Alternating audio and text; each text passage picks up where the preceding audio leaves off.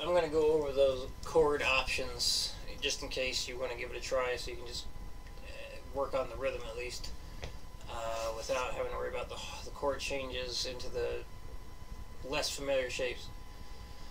So the first thing would be on line number 4. There you have the A5 chord for 2 bars, and then the C chord, and then the G chord. So what you can do, just as an alternative for right now, so you got the A5,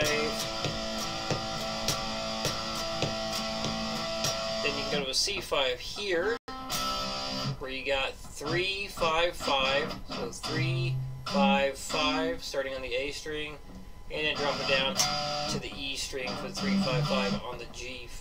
So A5, C5, G5. So that's one alternative. The next place to go would be, let's see, 1, 2, 3, 4, 5, 6th line.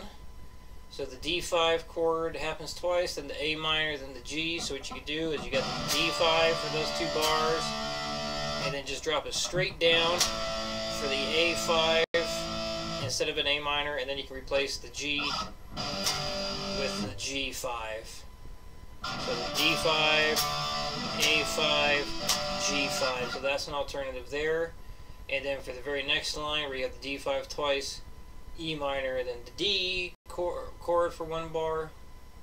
Just a pretty simple one. You just got the D5 for those 2 bars, slide up 2 frets for the E5 instead of E minor, and then back down to replace the D major chord with a D5 power chord. And then other alternative place would be like this bridge part, which I never labeled a bridge, at least not according to my scan. Maybe I did on your page, I don't know. Anyway, so after the chorus, where you got the really weird timing stuff, it's going between the E minor, D, E minor again. So again, you can just use the chords you just did, if it makes it any easier, just to work on the rhythm.